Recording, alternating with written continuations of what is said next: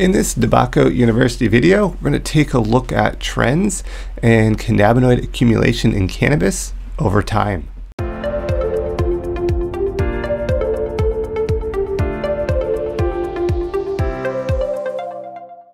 All right, let's get into cannabinoid accumulation in cannabis. And here we're seeing a graph, and that's what we're going to be looking at as part of this presentation.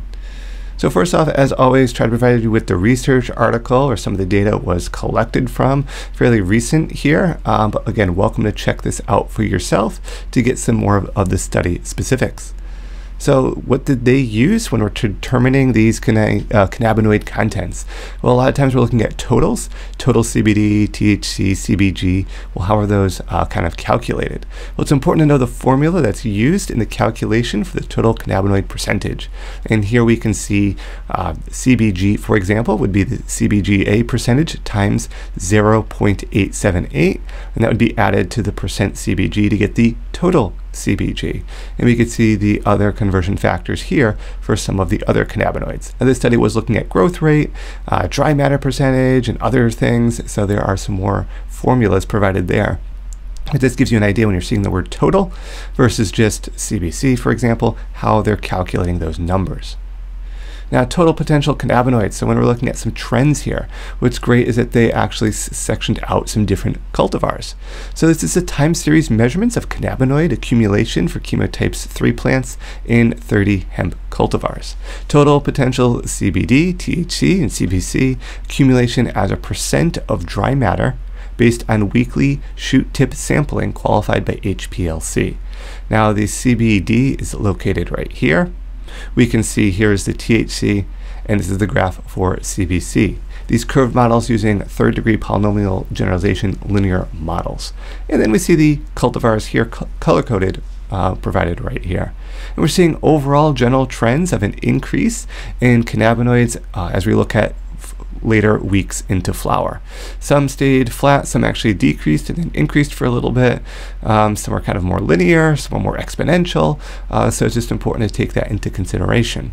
We can see that there's two standouts here for the CBC. So again, if we're looking at isolating particular compounds, cultivar selection might be important, and looking at the general trends here. Now, when we're looking at the THC, what does this dotted line represent?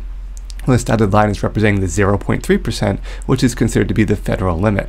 So we can see here some stayed definitely well below that federal limit, and many of them did increase right above that. Once you're kind of getting into that, week, we'll say 1.5 to 2 into flowering, many of these cultivars did exceed that limit. So just important to take that into consideration. Now we're looking at the cannabinoid analysis. So this is kind of a slide here. You might want to look at the research, or just might want to pause the slide and take a look at it because there's some great information, but there's a lot of information presented here. So this is the cannabinoid analysis of the stripped biomass samples. Looking at the CBD THC ratio, included a 1.013 times CBN percentage as portion of the total THC, so just take that into consideration. Percentages and ratios are estimated of mixed linear models with cultivar as a fixed effect and the interaction between site and block as a random effect. So that's just getting into the details of the actual study, which if you want to learn more about, find that article and go look at some of the materials and methods and the details that they provided. Now, if you're just looking at like total cannabinoids or total CBD, THC produced by the different cultivars, this is kind of that great little summary table here. We can kind of go through and do a little comparison.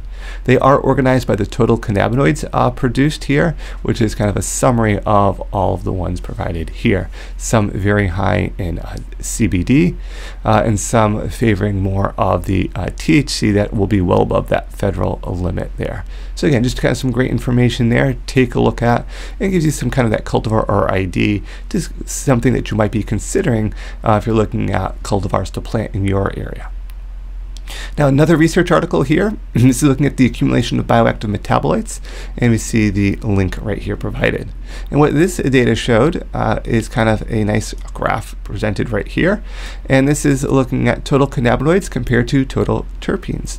So cured trimmed flowers were extracted for the terpenes and cannabinoids composition by, and this was determined by a GCFID method of analysis. The total values for cannabinoids and terpenes in each sample were plotted. So when we're looking at here, we do see some variability, but overall we're looking at the total cannabinoids and dry weight, and we're looking at the total terpenes produced, and there's a general trend. The higher amount of total cannabinoids produced tended to lead to a greater amount of terpenes produced as well.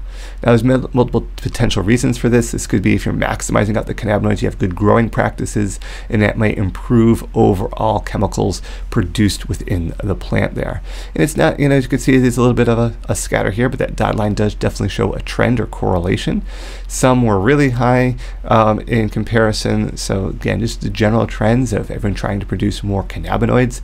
Might be some benefits from the cannabinoid standpoint, but also increasing the amount of terpenes that are also produced can be advantageous for growers looking at marketing their product.